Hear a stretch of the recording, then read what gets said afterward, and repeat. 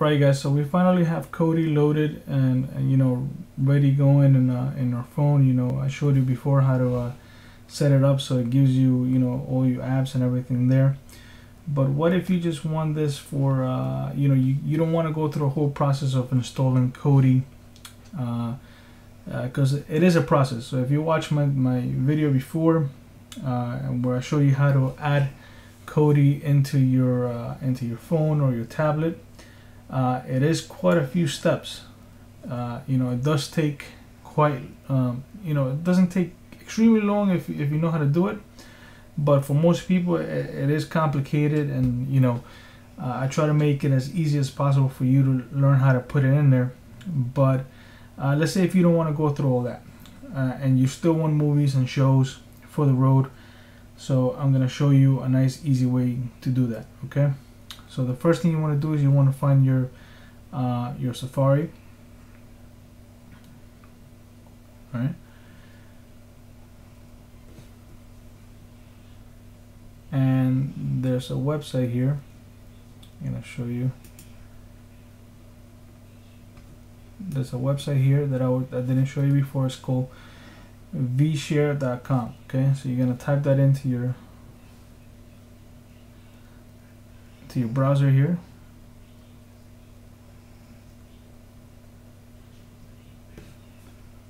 vshare.com. All right, I misspelled it. vshare.com.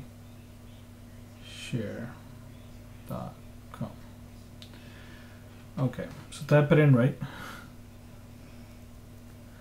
So once you get this, you know, you see it recognizes, you know, do you have a jailbroken or unjailbroken? So you're gonna download unjailbroken. Right, it's gonna ask you to install verified. You're gonna put in your password.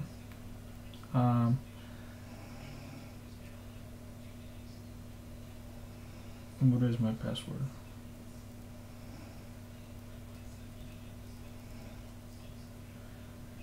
Uh, 4306.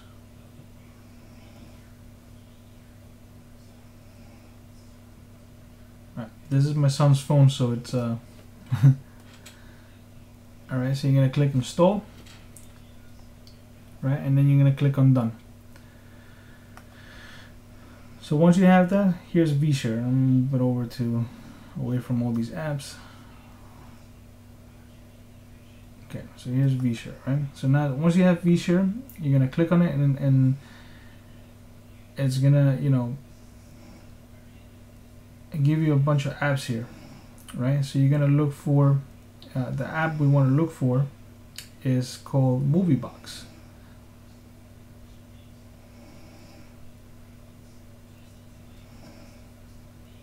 Right, so once we find MovieBox, we're gonna click install. And would you like to install? You say yes, install. Alright, so if you go back home, you're gonna see that MovieBox is downloading. Okay, we're gonna move that over here.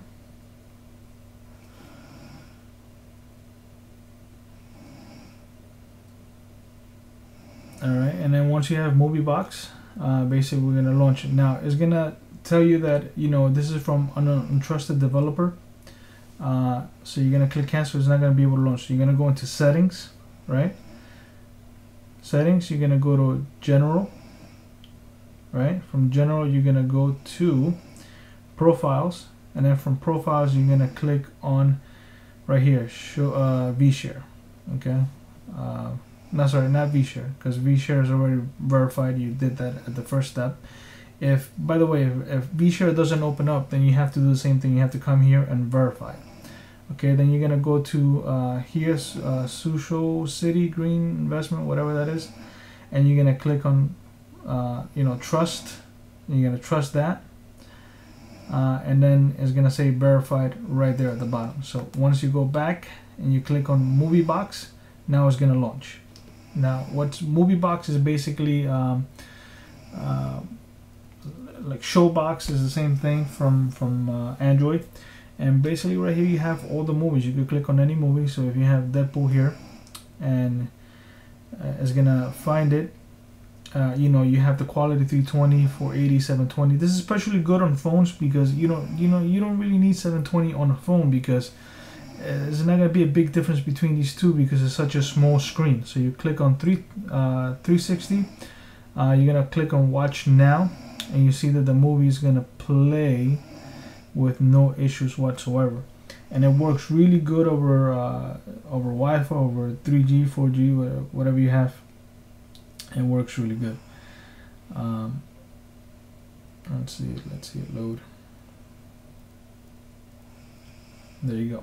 So there it's loading, it's playing. You can turn sideways, watch the movie there. Okay, click on done. The other nice thing about it is that, you know, this is specifically good if you have it on one of your kids' phones, because you do have TV shows here as well. You see you have the Flash, Daredevil, and all current episodes too. So if you click on the Flash here, you see it gives you all the episodes for you to watch until up to the latest one. Okay, you could watch all seasons. You know, it's all there, right? You have music videos too as well. What else you have? You could select, you know, if you're in a movie, and then let's say this is you know, one of your favorites here. You click on that little star there, and not there. Hold on, right here, that little star, and it's gonna be added to favorites. So now, if you go to favorites here, there it is. There's your favorites. So next time you could just watch it from there.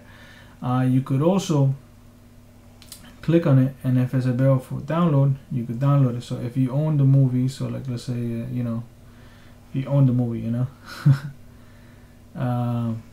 you could download it and keep it here on your phone. So let's pick something that's out. So let's say Ant-Man. You know, I own Ant-Man, and you want a digital copy for, you know, for you. You could download it there in whatever quality you pick here, 360, you know, whatever. So if you go to right here menu and go to my downloads, sorry, queue right here, and you see that it's downloading, and it'll download. So let's say if you're gonna go on a road trip with your kids and you want to download a movie for them to watch, and you don't want them wasting your, you know, your data, because you don't have that much, you could download it ahead of time. It'll download it, keep it on their phone, and then, you know, you don't have to worry about them you know, losing any data or anything from them streaming it. So you're just gonna have it on your phone there, as long as you have, you know, enough space on your hard drive on your phone, and you'll be able to watch it on the road, you know, with no buffering or anything. You don't have to worry about being on dead spots with no data. It'll just load there because it'll be completely downloaded. Okay, so you could do the same thing with TV shows. You know, if they have a particular TV show you want to download, you could do it there. You could search for anything. So let's say if you want to watch Teen Titans Go, see, there you go, and you could choose by seasons.